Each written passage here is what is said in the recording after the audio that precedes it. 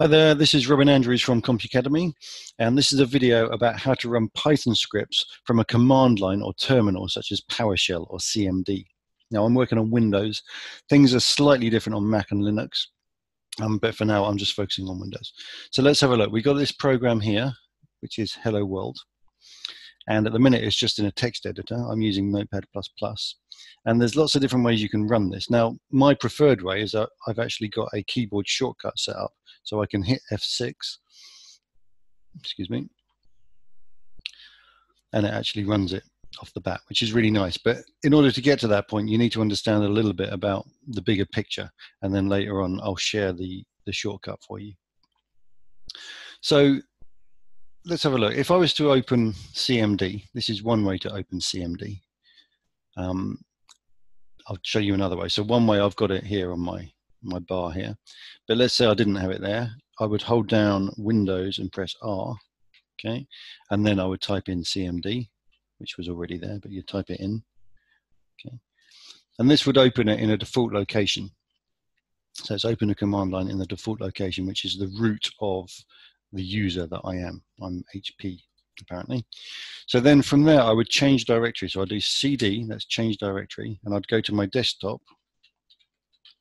And the folder I want to navigate to is called Python Programs. Okay. And then if I do ls, I can see what's in there. ls is actually a Linux command, but it runs fine in here. So you can see that I've got this Python script. Now in CMD, you don't actually need to put Python first, but because in other shells you do need to, I'm just going to get in the habit of putting it here. So the fact I can put Python there, the reason I can put Python there is because I've got Python in my path, in my system path. When you install Python, hopefully you selected that option so that Python is available from the shell, okay? So I type in Python and then I type the name of my script, hello.py, and it works, okay? So that's one way of doing things. Let's look at another way. So here's my desktop, a bit messy at the minute.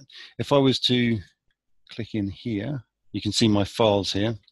So we've got hello.py and some markdown, which you don't need to worry about. Now, what you can do is you can go up one level from where you want to be. You can hold down Shift and then right-click your mouse, and you'll see you get some extra options here. One of them is to open PowerShell window here.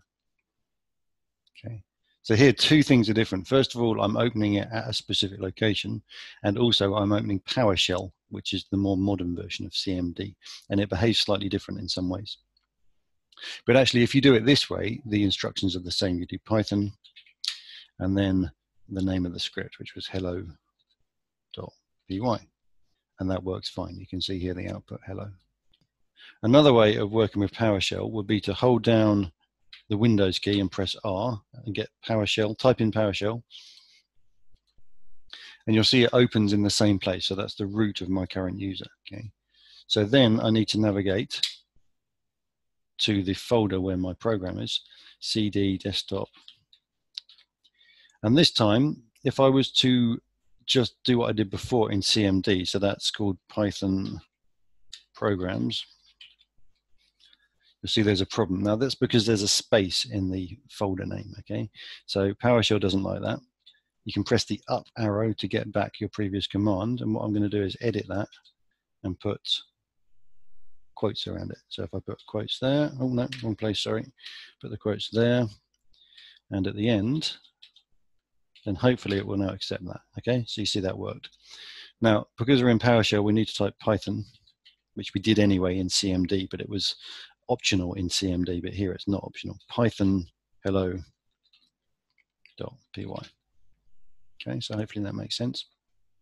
If you're completely unfamiliar with command lines and terminals, then I strongly suggest you go away and you do a little bit of research on some basic commands. So things like CD means change directory. That's one of the most common ones. ls is a Linux command, but it works in PowerShell, and that lists the context of the directory. If you want to go up a level, it's cd ... Okay, that means go up a level. You see here I've gone from Python Programs to just desktop. Okay, but that's not really the topic here. If you can just get to the point where you've got a PowerShell or a command line open in the same folder as your script, then all you have to do is type the name of of the script preceded by Python. Hit enter and you should be good to go. Now let me show you one more trick.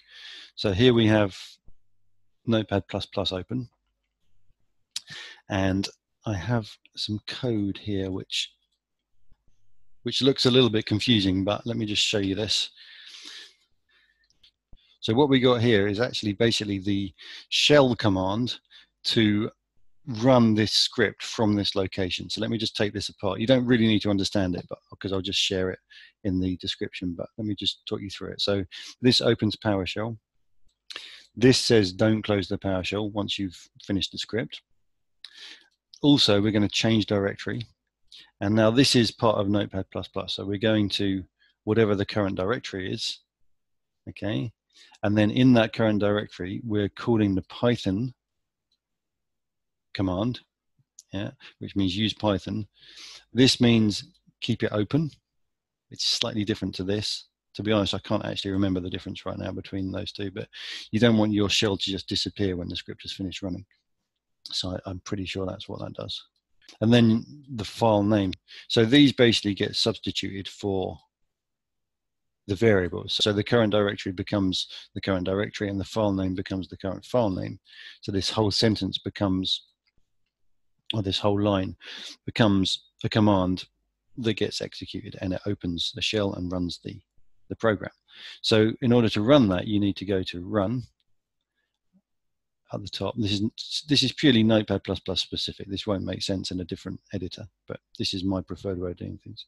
So you go to run, and then you take all of this and you paste it in there and you run it, and it works. Okay, now if you want to do that lots of times and just have the ability to run a script from Notepad++ with a keyboard shortcut, then you have to get into this business of assigning shortcuts. So you go to run and then you save it. I'm not actually going to go through that now because I might mess up my coding environment, which I don't want to do. But that's the basic idea. You hit save and you get a choice of what keyboard shortcut you want to assign to this particular run command, okay? And I use Shift F6, I think, but like I say, I'm not going to do that right now.